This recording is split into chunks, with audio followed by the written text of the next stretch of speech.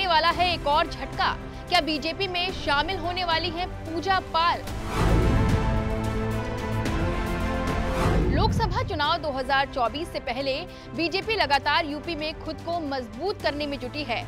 80 mission को पूरा करने के लिए कोई रोड़ा न आए, इसके लिए बीजेपी हर तरह की फील्डिंग सजाने में लगी है और विपक्षी दलों के बीच सेंधमारी भी करने में लगी हुई है। इसी कड़ी में पिछले दिनों ओम प्रकाश राजभर के नेतृत्व वाली सुहेलदेव समाज पार्टी एनडीए में शामिल हो गई है। इसके बाद सपा नेता दारा सिंह चौहान समेत कई और नेता भी बीजेपी के पाले में आ गए हैं। इन सब के बीच चर्चा ये भी तेज हो गई है कि बीजेपी कुछ और सपा नेताओं को भी तोड़ सकती है। इसमें एक नाम सपा विधायक पूजा पाल का भी है। भीतर खाने में बात चल रही थी कि कौशाम्बी के चायल विधानसभा सीट से सपा की विधायक पूजा पाल बीजेपी में शामिल हो सकती हैं। हालांकि बीजेपी में जाने की खबरों के बीच पहली बार पूजा पाल की प्रतिक्रिया सामने आई है। उन्होंने बीजेपी में जाने की खबर का खंडन किया है।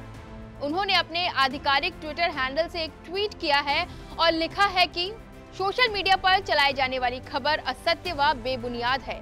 मैं किसी पार्टी में नहीं जा रही हूँ, सब राजनीतिक दलों की साजिश है। मैं समाजवादी पार्टी में ही हूँ। ये मेरी छवि को लोगों के बीच धूमिल करने का प्रयास है। पूजा पाल विधायक चायल कौशाम्बी।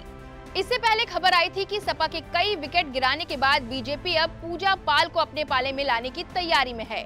खबरें रही थी कि पूजा पाल पहले विधायकी से इस्तीफा देंगी और फिर उन्हें कोई मंत्री पद या फिर लोकसभा का टिकट दिया जा सकता है।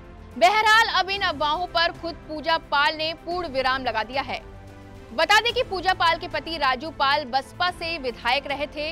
शादी के महज 9 दिन बाद ही उनके पति की हत्या कर दी गई थी। अतीक अहमद गैंग ने पूजा पाल के पति की हत्या की थी। पति की हत्या के बाद उपचुनाव में बसपा ने उन्हें टिकट दिया था, लेकिन वो हार गई थी। 2007 के विधानसभा चुनाव में इलाहाबाद शहर पश्चिम से बीएसपी की टिकट पर वो विधायक चुनी गई। 2012 में भी पूजा ने दोबारा इसी सीट पर जीत दर्ज की। साल 2017 में उन्होंने बीजेपी के सिद्धार्थनाथ सिंह को चुनाव में हराया। 2022 के विधानसभा चुनाव में पूजा पाल सपा के टिकट पर चायल से विधायक चुनी गई। दरअसल अब जब योगी कार्यकाल में माफिया अतीक अहमद का खात्मा हो गया है, तो ऐसे में पूजा पाल के बीजेपी के साथ जाने की चर्चा तेज हो गई थी, लेकिन अब उन्होंने खुद इस बात का खंडन कर दिया है।